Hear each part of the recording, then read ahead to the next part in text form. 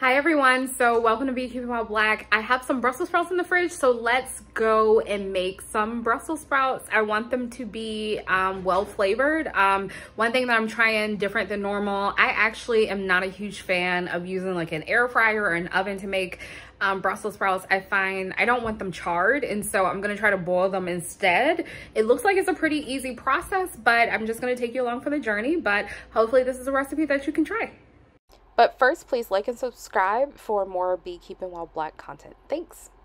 So right here, I'm just boiling in a medium-sized pan at a high heat water. And then while that is going, I am just starting to cut my Brussels sprouts in half. Please know I'm looking at it and I very much feel like I'm going to cut my own fingers just looking at it. I was safe, however, it does look a little scary, but I'm just cutting the Brussels sprouts the long way.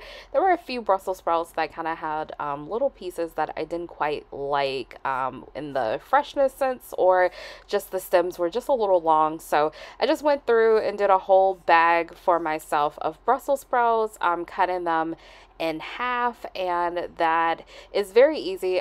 It makes it easier for it to be cooked, and then also, you know, when you're eating, it will just be easier on that end to be able to get the Brussels sprouts. So I highly suggest going through the process of just cutting it in half, and you know, it doesn't take long, so it's just something to do while you wait for the water to boil.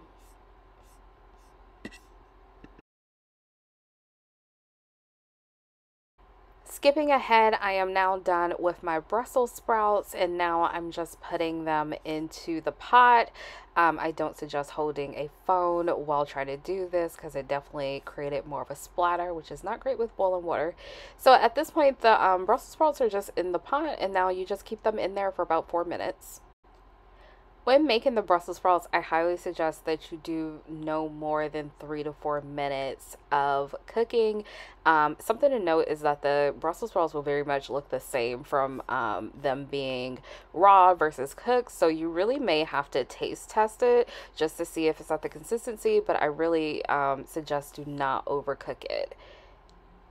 Okay, so I just put some butter in. I didn't really measure. I just kind of did how much I thought would be decent. And I really, after I drained it, I wanted to take advantage of the steam. So I quickly added the butter to really get the consistency in. It took a little bit longer for that big old chunk to melt, but it ended up being fine as I continued to add the other ingredients.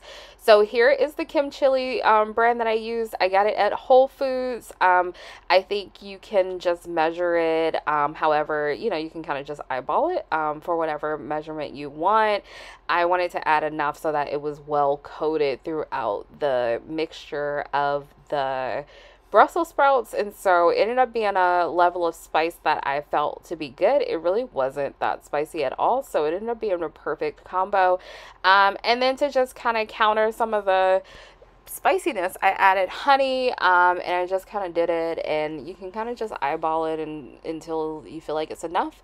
And that's the final product. I put it into a smaller container, and that is the Kimchili Brussels sprouts. It's so good, very flavorful. I highly suggest, very quick to make. Please let me know if you make it or not, and tell me how you like it. All right, y'all, so this recipe I think is a success. I will definitely try it again. I definitely like the texture, the not charred taste from not using the oven. So I definitely think I will boil it in the future, especially because it only takes like 4 minutes tops. You really don't want to overcook the Brussels sprouts because otherwise they'll get mushy in taste and also very bitter in taste. So it really is a very quick process to get done. So I highly suggest it in the future. Let me know if you try it this way. But yeah, thank you for watching. Please like and subscribe for more content. Thanks. Bye. Thanks so much for watching the video. Please like the video and subscribe. I really appreciate the support for the channel. Bye.